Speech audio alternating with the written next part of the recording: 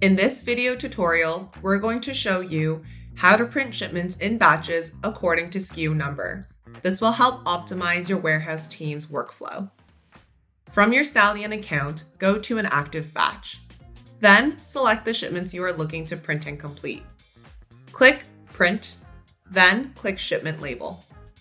From here, click the drop-down menu and select SKU.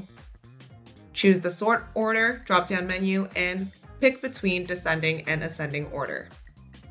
Click Print. From here, you'll notice the printing order of your labels will be according to SKU number based on your settings.